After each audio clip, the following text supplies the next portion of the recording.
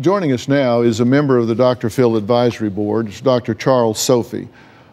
He is a board-certified psychiatrist in 3 clinical specialties: adult psychiatry, child and adolescent psychiatry, and family practice.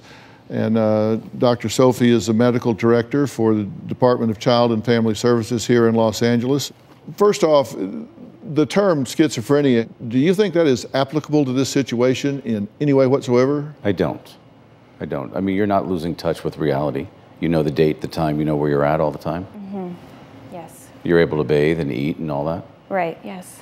But it is disturbed. Yeah, definitely.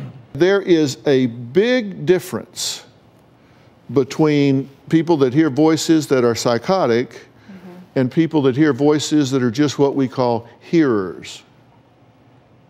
And you show no signs of psychosis that I can see. Do you see signs of psychosis here? Nope, not at all.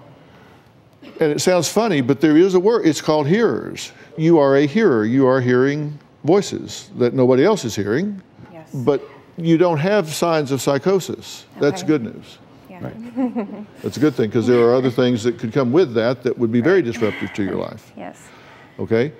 The good news is you are not crazy. You've gotten caught in a loop here that we need to break the cycle on. I would highly recommend, which again I'm not a big fan of, is that we try and find that medication that is biochemically targeted to help you resist that resistible impulse.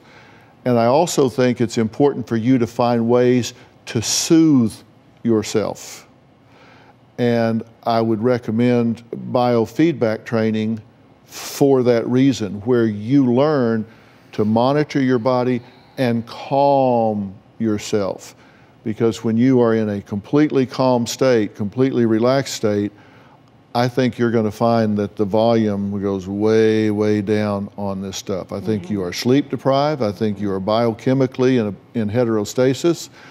And I think you don't know how to get into a really calm state. And I think if we do those 3 things, I think we will take some giant steps forward in a short period of time. And I'm prepared to provide you with the help you need to do all 3 of those things starting immediately. Okay? All right.